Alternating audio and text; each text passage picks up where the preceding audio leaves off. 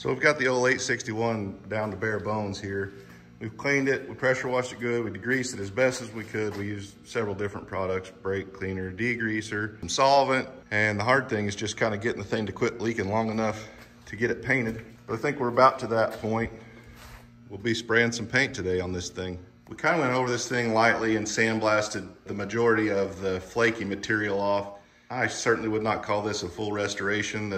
The owner just wants it cleaned up, and his exact words were, I just want it to look better than it did. So there's as many lessons in this for what not to do as there are what to do. But we sandblasted off the heavy material, and we came back over this with a product called Rust Encapsulator made by Eastwood. They advertise it to destroy rust. I've used it a number of times. I don't know if I'm willing to say that it will completely destroy it, but the black stuff you see there is the Rust Encapsulator. And I went back over it just lightly with some 320 to kind of knock the texture off of it. Yesterday, actually, we started to put some paint over that encapsulator. And I neglected the dry time on the encapsulator. It's actually 6 to 8 hours, and I just thought it was an hour like other epoxy primers. So when we did that, our enamel actually started to kind of react with that and bubble just a little bit. So we hit the brakes and stopped, let our enamel dry, came back out today, went over that with a DA sander and some 320 and got her smoothed back out. So now we're ready to go ahead and continue. After we sanded it down with the 320, we're gonna go ahead and make a quick wipe over it with some wax and grease remover, just to make sure we get the surface as good and clean again as we can before we hit it with this next round of enamel. While I wipe this down and Raleigh gets ready to lay some paint down, I'll give you a brief overview on the 801 series Ford tractor. Around 1957, Ford realized that they were going to have to join the horsepower wars being waged by the likes of John Deere and Farmall. In order to gain market share, Ford was going to have to get on board and start making some tractors with just a little more oomph behind them. Enter the 801 series. The 801 and subsequent 901 tractors boasted a flashy new paint scheme comprised of gray fenders and hood with a bright red stripe down the center and red chassis. The new 861 offered a choice between 3 engines: the 2.8 liter 4-cylinder gas, the 2.8 liter 4-cylinder LP gas, and the 2.8 liter 4-cylinder diesel. The workhorse of the lineup was the diesel. It boasted 56.3 horsepower and a whopping 140.4 foot-pounds of torque. This yielded an advertised drawbar horsepower rating of 44 at an operating weight of 3,500 pounds. The 861 featured a 5-speed, unsynchronized gear transmission and a live 540 RPM PTO. This recipe gave Ford the traction it needed to remain a healthy competitor in an era of constantly evolving farm tractors. The 861 would remain in production from 1958 to 1962.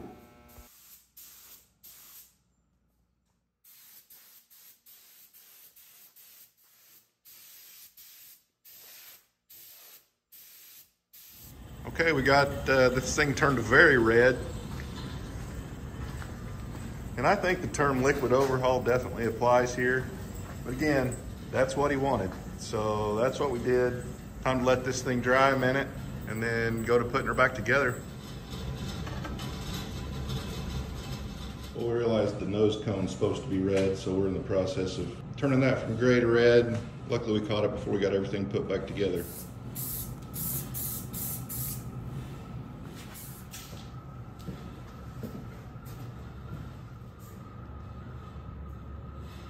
Decided to go ahead and replace the front hood emblem. Picked this up from Steiner Tractor parts. Seems to be good quality. It's got some weight to it. This is metal. This appears to be plastic, but it seems like a good piece. They're not cheap. I think this was 85 bucks. So we'll see if we can get this old one popped off, get the new one stuck on there. There's not much that holds them on, just these 2 tabs and these little metal retainer plates. It doesn't quite fit as well as the original. But this could have been bent at some point. Looks nice though. That'll work.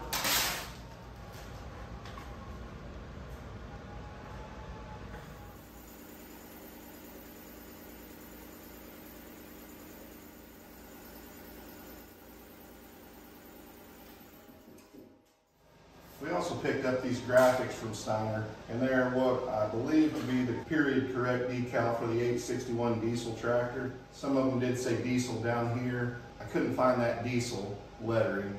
And then some of them, I'll put a picture, the earlier pre-60 models, according to my research, might have just said 861 diesel as opposed to the Powermaster.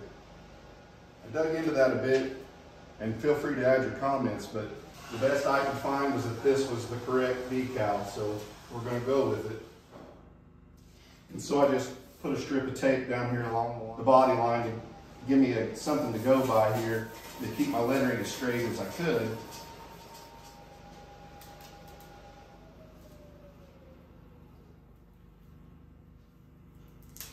Nice.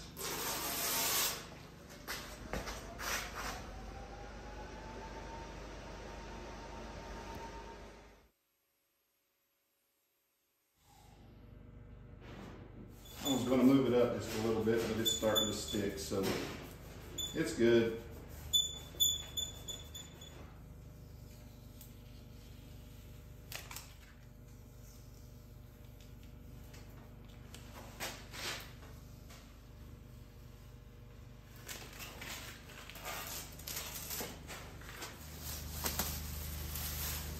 Also from Steiner Tractor parts, we went ahead and sprung for a new steering wheel. It's a nice piece, helps clean up the overall look of the tractor. And I think it was $47 there at Steiner. I saw some that were a lot more. I saw some that were a little less, but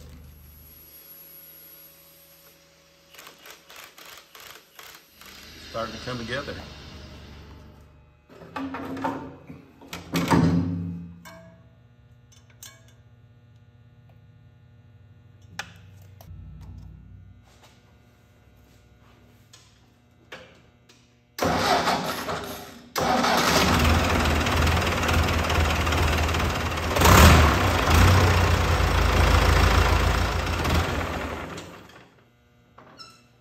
Looks like she's gonna run. Good deal.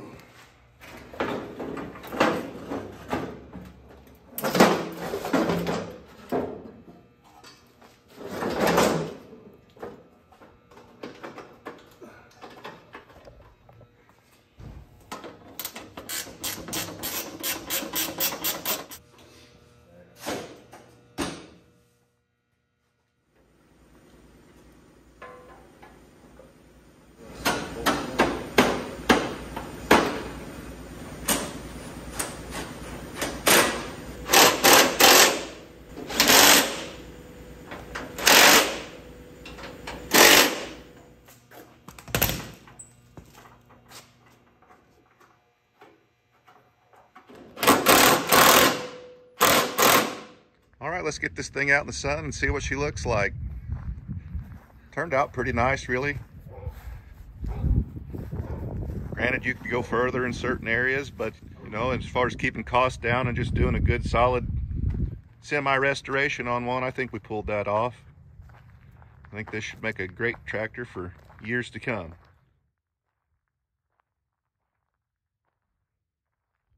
Thanks for watching, guys. I hope you enjoyed it, and I hope maybe it helped you. Please feel free to comment. Keep the discussion going down below on these old tractors. They're pretty neat. If you enjoyed it, please like and subscribe. Catch me on whatever I'm working on next. Thanks.